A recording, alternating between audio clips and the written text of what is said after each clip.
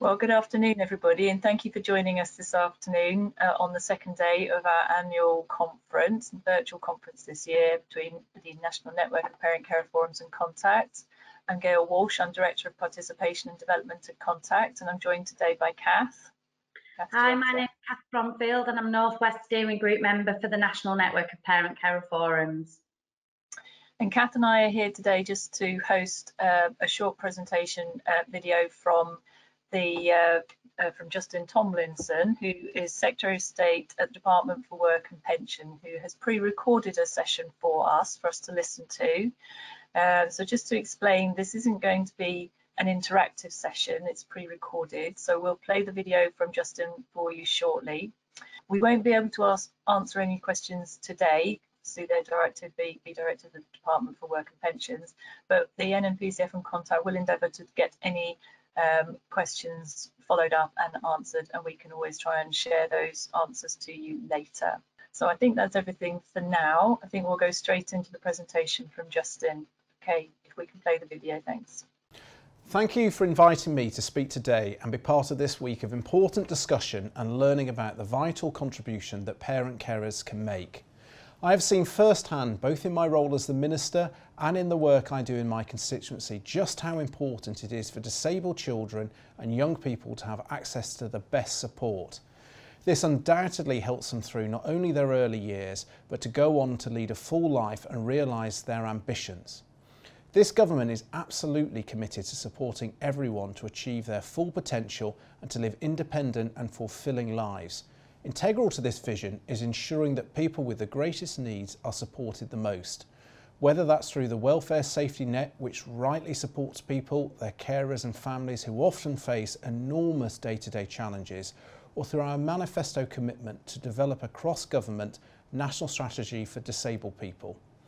For people with long-term health conditions and disabilities, there can be additional costs of living. That's where extra costs benefits like disability living allowance and personal independence payments can help. These non-means tested benefits are designed to alleviate some of the additional financial needs faced by people with disabilities and health conditions. For PIP, the amount that someone receives depends on their daily living and mobility needs arising from their health condition or disability, rather than the health condition or disability itself. This means that whether the condition affects your mental or physical health or both, the assessment takes a much wider look at how someone is impacted on a daily basis. Both PIP and DLA passport families to additional support, including child disability premiums paid within income-related benefits, carers allowance, the Motability Vehicle Scheme and the Blue Badge Scheme. I'm pleased to say that we have spent over £54 billion this year alone on benefits to support disabled people and people with health conditions, up nearly £10 billion since 2010 and more than ever before. Spending on PIP, DLA and attendance allowance will be nearly £3 billion higher in real terms than it was 10 years ago.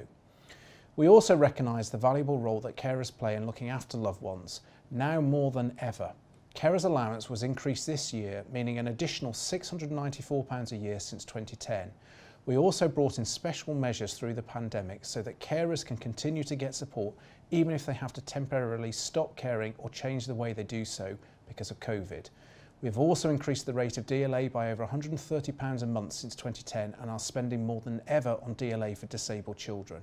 Finally, we've increased the enhanced rates of PIP up by over £880 a year since its introduction in 2013. Now let me turn to the unprecedented and rapidly evolving circumstances this year due to COVID-19. The government was quick to recognise the risk posed to disabled people and acted decisively, implementing changes at pace to keep everyone safe while continuing to pay benefits on time. This included rapidly establishing a telephone assessment service, automatically extending some PIP and DLA awards to ensure people continued to receive financial support. We also relaxed the rules around breaks in care and introduced an easement to allow emotional care to count for carers allowance to support carers whose pattern of care had to change as a result of the pandemic. We have now extended these easements until May 2021. Our staff have worked tirelessly this year to continue to process new claims and changes of circumstance to make sure that families were getting the level of support they are entitled to. I want to take this opportunity to pay tribute to charities and other organisations in our local communities up and down the country who have also stepped up to support those most in need. Now I want to turn to our record on disability employment. An important part of living independently is, where possible and suitable, finding and staying in work, and in particular for young disabled people, supporting them in finding work. We know that disabled people tend to find it more difficult to get jobs when out of work, which is why we are actively working on our policies to prevent ill health related job losses, and we provide specific employment support for disabled people out of work. We are proud to have delivered disability employment of 4.3 million, up 1.4 million since 2013. Despite the unprecedented challenge of COVID-19, we remain every bit as ambitious with our goal of 1 million more disabled people in work over the decade to 2027. We are helping disabled people stay in work and enter work through a range of programmes, including Access to Work, which is helping record numbers of young disabled people, and Disability Confident, the Work and Health programme, and the Intensive Personalised Employment Support programme. Our providers have continued to be there to support people throughout the COVID-19 period and have adapted the service they offer to provide excellent support to participants over the phone and digitally. We launched the Work and Health Programme's Job Entry Target Support Scheme, also known as JETS, in October in response to COVID-19, which provides early, light touch support to help young people with disabilities and health conditions focus their job search on the current labour market after 13 weeks of unemployment. Disabled unemployed people will also benefit from the additional investment in the Plan for Jobs. We are recruiting thousands of additional work coaches who provide personalised support. Our funding providers to offer a range of help through JETS, including specialist advice on how people can move into growing sectors, as well as CV and interview coaching.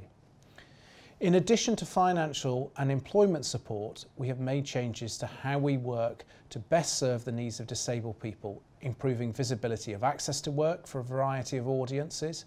The scheme is tailored to an individual's needs and can fund flexible, personalised support of up to £60,700 per person per year. We support pre-employment activities including work experience, apprenticeships and Department of Education supported internships and traineeships.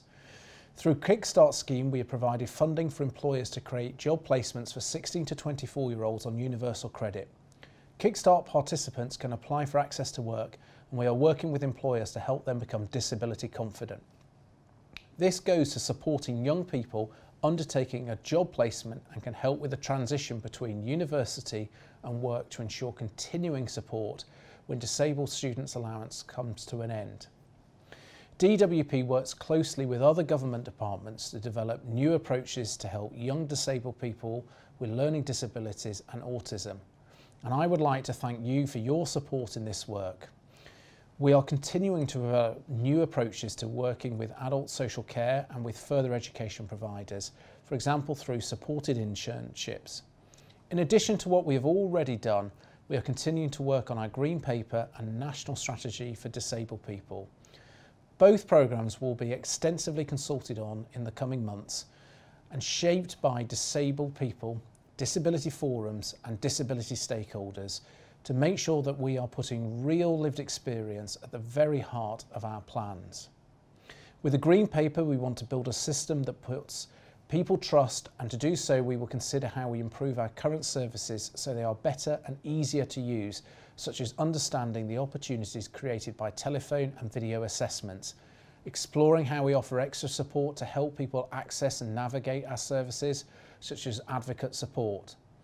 The National Strategy for Disabled People also provides a cross-government commitment to remove barriers to ensure disabled people can lead a life of opportunity and fully participate in British society. This highly ambitious strategy takes a cross-government approach, focusing on the issues that disabled people say affect them the most in all aspects and places of life, including housing, education and transport. All departments are contributing to the goal of removing barriers and making this country more inclusive for disabled people. Its significance is even greater as we rebuild the UK's economy and society in response to COVID-19. Thank you. Thank you very much. So pre-recorded session there from Justin Tomlinson, which obviously we're grateful for the Department for Work and Pensions for providing for us. There's been a few questions in the questions boxes that come through to Kath and I, and we'll collate those and make sure that they get sent to the Department for Work and Pensions, and we'll see whether we can get some responses. Thought it would be helpful to share some information about where you may want to seek additional support around benefits and resources from Contact. Many of you may already be aware that Contact have a helpline and online support around benefits and money resources, and we can share these slides so that you can get the links to all of our support offer there. Our team are very experienced in being able to provide information around PIP, DLA, etc., which you heard information about in that presentation there from Justin. There's also some information at Contact around our social care resources. And the next slide, please. Here we go.